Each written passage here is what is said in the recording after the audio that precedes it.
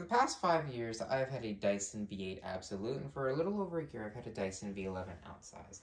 Both of them being extremely good cordless vacuums in my personal opinion, and I have close to 0 complaints about them.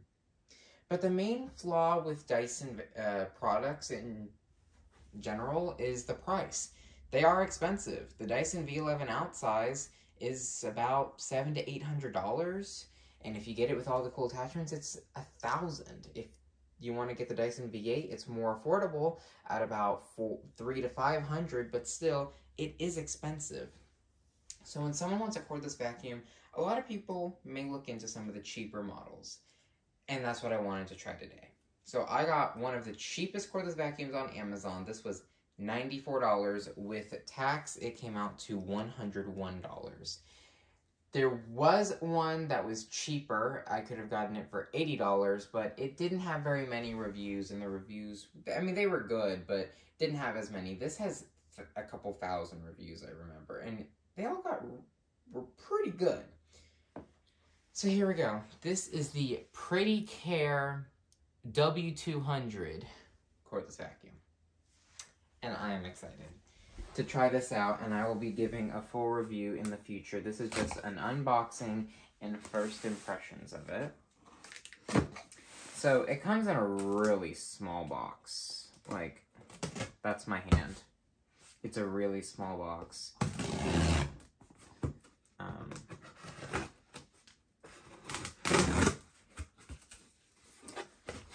Alright.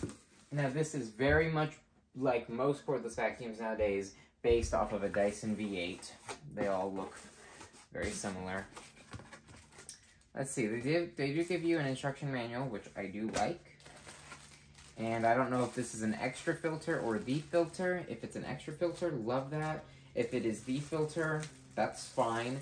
It is a small filter. That's going to be my first complaint so far. This is a small filter, so the airflow going through this won't be too much. This is the crevice tool.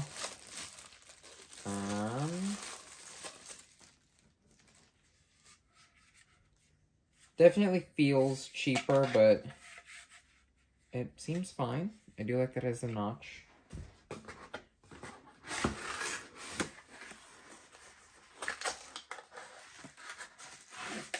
This is the wand. It is collapsible, which is nice. I know a lot of people buy wands for their Dyson V8 so that it can collapse. That actually feels pretty good. It doesn't feel cheap. And this is metal.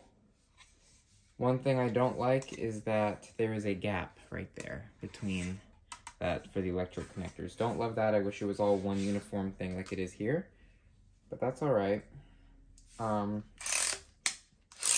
real complaints other than that's kind of short. Even on its biggest setting. Who knows? We'll see what it's like with the vacuum on.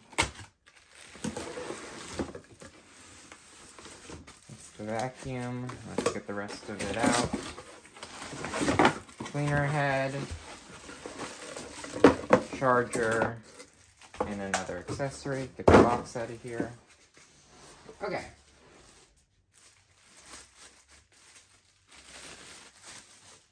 This is the unit. It's pretty small. Okay, first thing I don't like, this is not balanced very good. Oh, that's heavy. The bottom of this has almost no weight at all, but the top is really heavy. So doing above, oh, this is really heavy, actually. Ooh, that's not good. So doing above floor cleaning might not be great. It does have an internal battery. It's not removable. That's okay. Let's go ahead and take the tape off. I don't like this kind of tape because it always leaves a residue. Okay, this one was okay. Has a basic emptying. It's got a foam seal, not a rubber seal. But that's fine, I guess. I have to remember this is a cheap cordless. Does have a screen at the top here. Does have a protective thing, but that's got a screen to tell you battery life. I do like that.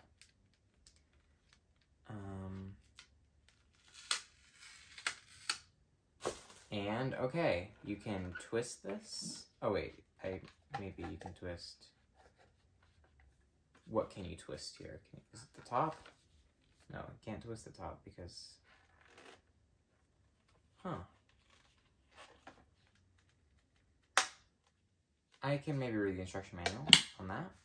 But yeah, that's not balanced very well. I wish that there was more weight. Like on the Dysons, there's weight here because of the battery. I don't know where this battery is. Since I can't really see it, I'd imagine it's quite a small battery.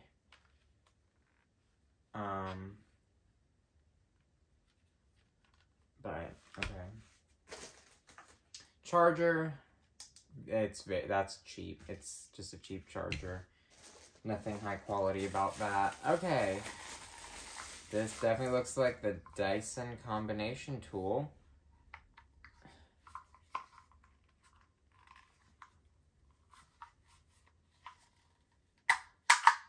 Okay.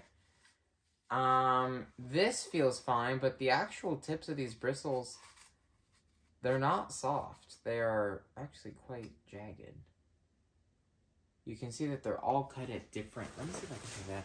They're all cut at different lengths. So, I mean, I don't think it'll scratch, but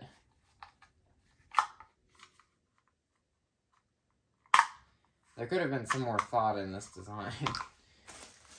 I guess, what's this? Maybe a wall mounting bracket? Let's open it up. Is this because there's a little hole down here? Okay.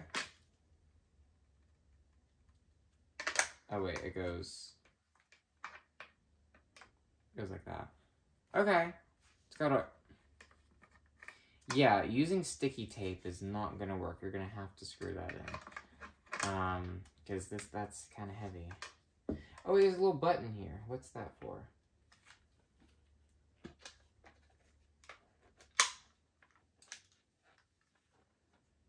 Press the button and turn the handle to open dust cup. Ah! Okay. There we go. So the motor's there. So it was an extra filter. I like that. This is a small filter, though. But that's all right. And I imagine, okay, you can take all this apart. That is metal. I like that. Okay. And I am going kind of in depth here because I genuinely want to know what the quality of this is like. We're going to... Okay. So, honestly, build quality, it's not that bad. It feels solid. I just don't like how heavy it is. And, you know, I know, like, the V11 outsize, is it heavy? Yes, but it's distributed really well. This is awfully distributed. It's really heavy because the top is heavy and there's no weight on the bottom. Okay, cleaner head. I am a little bit nervous about this. I hope that they're kind of stiff. Ooh, they're not at all. This might be a deal breaker for me. I actually might return this because of this reason. This is like a dusting brush. There's nothing stiff about this brush roll. There were cordlesses that had stiff brush rolls. This is not that. I do appreciate the hose, like a real hose, and I appreciate the rubber-coated oiled wheels. That's very nice. And I appreciate the headlights in this. And let me see the suction channel. Suction channel, it certainly could be better, but I guess it could be worse. More rubber wheels. Okay, one thing I really don't like is just that brush roll. That's not soft, that's not aggressive in the slightest. Okay, we're gonna go ahead and push the power button.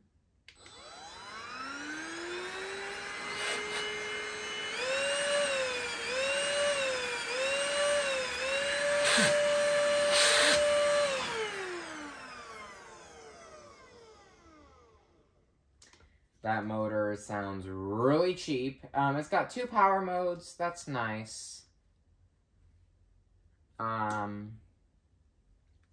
This also does claim to capture 99.99% of particles. I don't know how this $93 cordless can do 99.99 and not even the Dysons, which are $1,000. They only do 99.97, so we'll see what that means. So let's go ahead and move some stuff out of the way. And I want to go ahead and give this a try because I want to give it a try on this rug and I want to give it a try on the carpet. So let's go ahead and move this back. And let's assemble it. Because I want to like this. I bought this genuinely because I thought it would be an okay cordless. Okay. Okay, so actually the height is not too big of an issue. The swivel on it is really easy. A little too easy. But okay, let's go ahead and give it a try.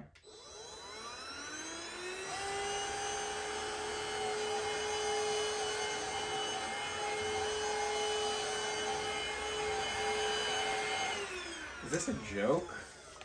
What is this cleaner head?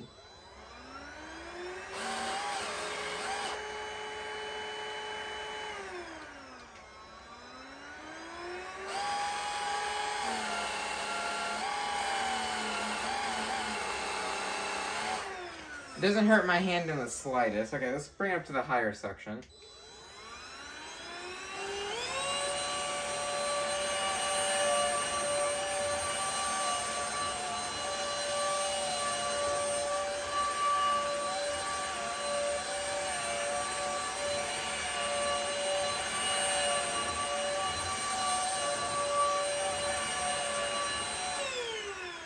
Yeah, okay. I want to give it a go on the carpet now, because I just want to see, like, is it going to line? Is it, like, what's it going to do? I will vacuum in the direction that lifts the pile.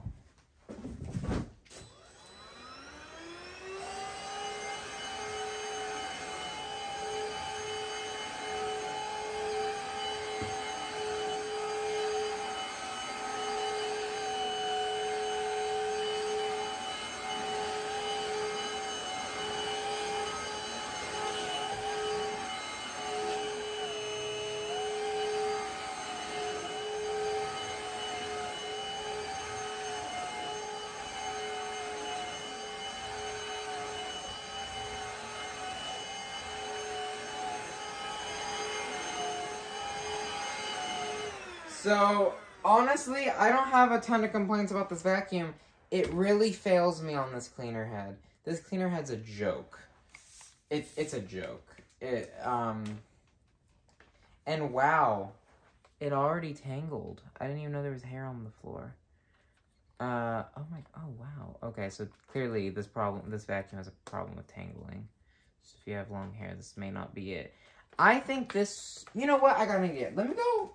Okay, I'll be back. I'm gonna go set up a pickup test. I'm gonna do hard floor, the rug, and I'm gonna do the thick carpet. Okay, I'll be right back.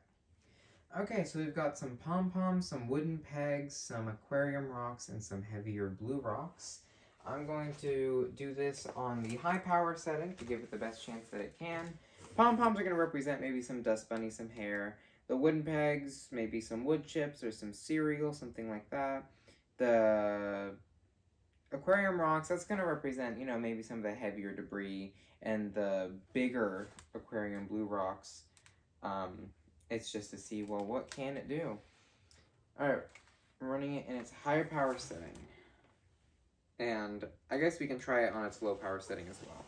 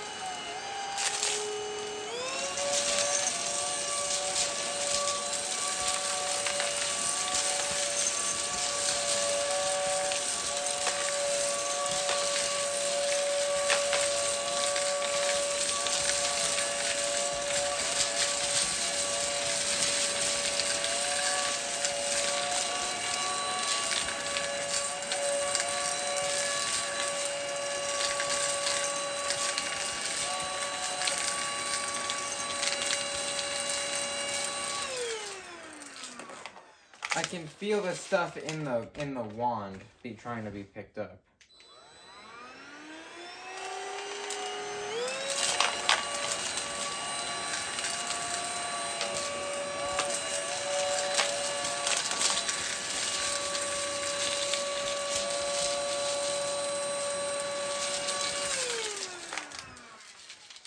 Yeah, it can't do it. It can't pick that up. I guess let's try the... Oh, that cleaner head is stiff.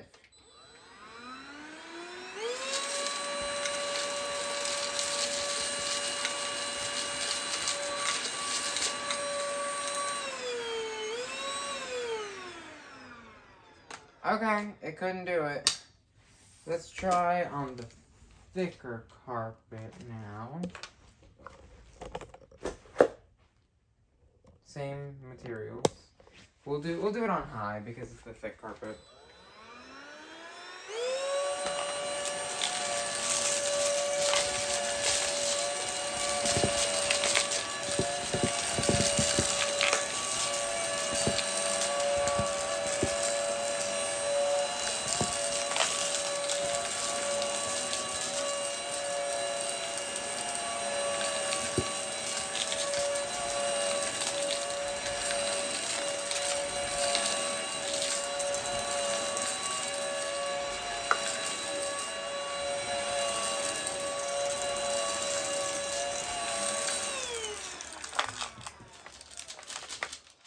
So I failed at the same stuff. Alright, let's get to the hard floor now. We're gonna move to the bathroom. It's the same thing. I think this is actually gonna be an okay vacuum on the hard floors. I just don't know about this mess.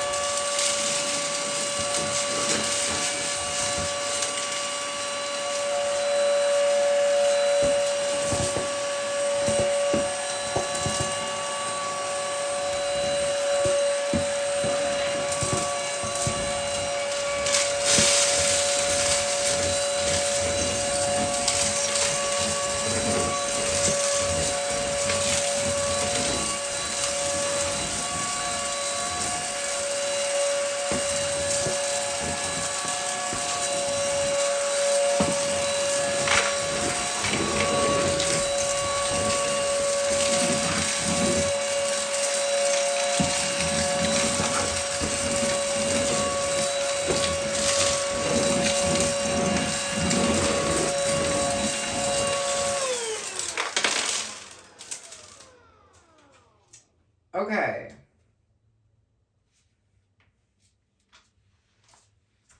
Well, that's that. I have a great idea. Hold on.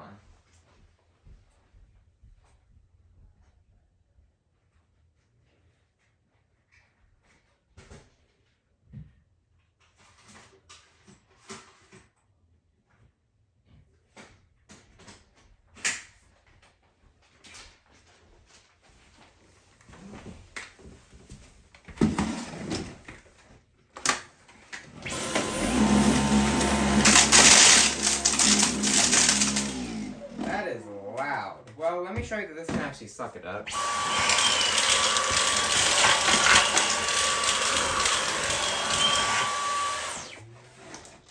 Yeah, sorry, I didn't want to do that because it'd be so loud, but we can do it on the carpet for sure.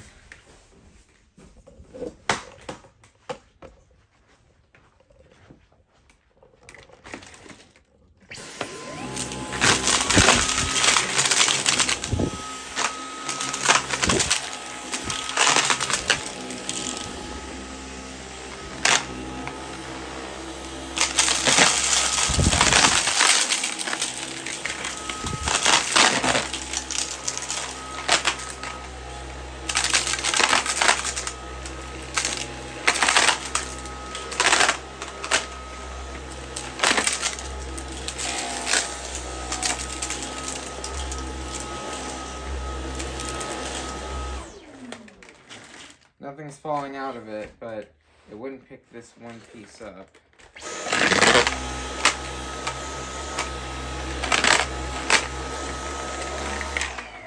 There we go. So the V11 picked everything up. So, opinion on the Prettycare cordless vacuum. I'm going to use it in my house for a few days, see how I like it. Because I might like it just in normal use, but for heavier things, it just doesn't seem like it can do it. There's still stuff falling out of it.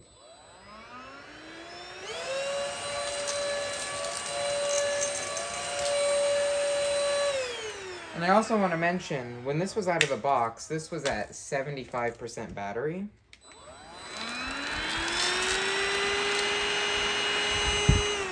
It's at 24 now. That loses battery really fast. And I don't like that. So, I will keep this in my house for a few days, and I might exchange it for one of the other cheaper models that actually had a brush roll, because this one really doesn't have a brush roll. But yeah, there we go. That's the Prettycare W200 Cordless Vacuum, unboxed, briefly demoed, and I'll give you a real review in the future. Thanks for watching. Bye.